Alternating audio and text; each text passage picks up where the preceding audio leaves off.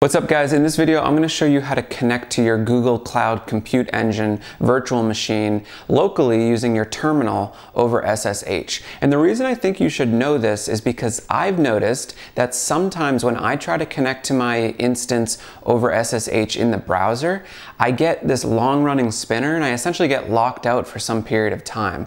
So if that ever happens to you, being able to do this locally will be a good alternative to make sure that you can get into your VM instance. Anyways, guys, let's get started. Okay, so let's go ahead and create our dummy VM. All right, SSH example, region doesn't really matter, the size doesn't really matter. Okay, so we're gonna go down to management and security, and these keys allow access only to this instance, unlike project-wide SSH keys. Let's go ahead and generate our key. So I'm going to come over to terminal. Okay, so we're going to copy this command here and run this locally. And one thing we want to do is just swap out the name of the key. So I'm going to call this gcloud SSH VM. And then my username, I'm going to put my email address that I use to access Compute Cloud. I'm going to do no passphrase.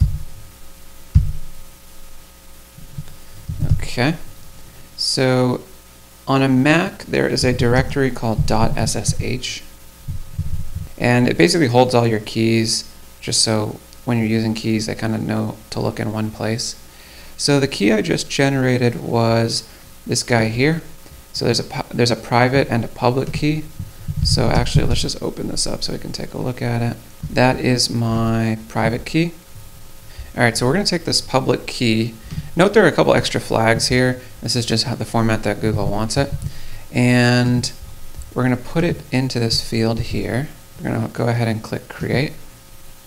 Okay, it looks like our VM is set up. I'm going to connect in the browser real quick just to validate that everything looks good. Okay.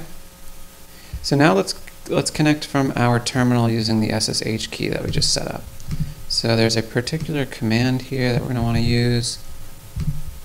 So say I was just in my root directory here. I would throw this command in here. So the first argument is path to private key. We're going to do, and then we're going to reference our private key, which is this guy right here. And then username. And then the IP of the VM.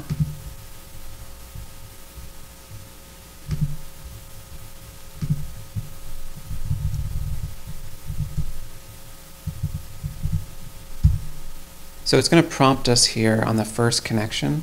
We're just going to type yes. And then we're going to run the same command, and we can see we are in our server.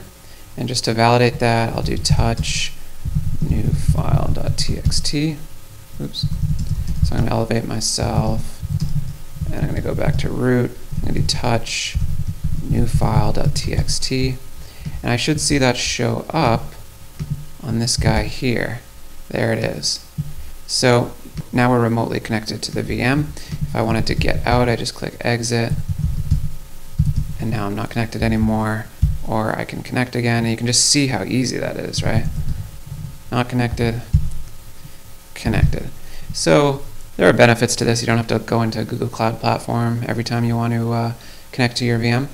Anyways, guys, that's all I got. Thanks. If you like this video, go ahead and click that like button, and thanks for listening.